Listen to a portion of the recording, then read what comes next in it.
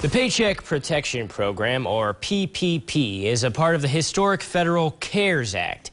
It's designed to provide a direct incentive for small businesses to keep their workers on payroll during the economic downturn. But the nearly $350 billion set aside for the PPP was exhausted last week. New this morning, Washington lawmakers are moving to reload the PPP with an additional $310 billion.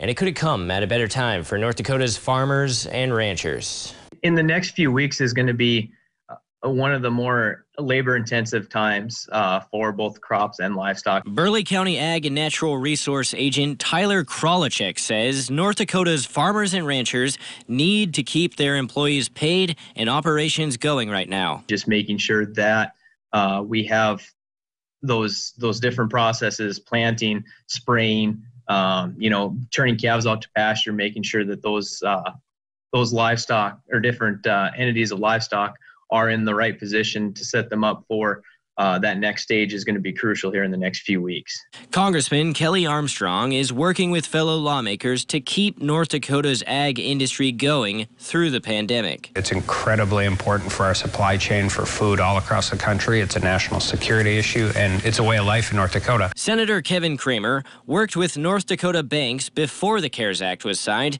to prepare those banks for an influx of PPP loan applications from small businesses, including farmers and ranchers. The result of that has been over $1.5 billion loaned to over 11,000 businesses in North Dakota out of that first tranche. So most of it, by the way, community banks. There is already a backlog of PPP applications in North Dakota.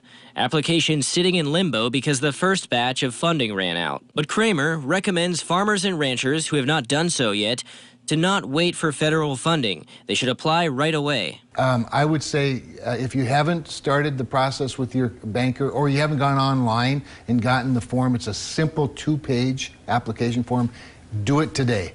Get started so that you're in the queue and ahead of the curve.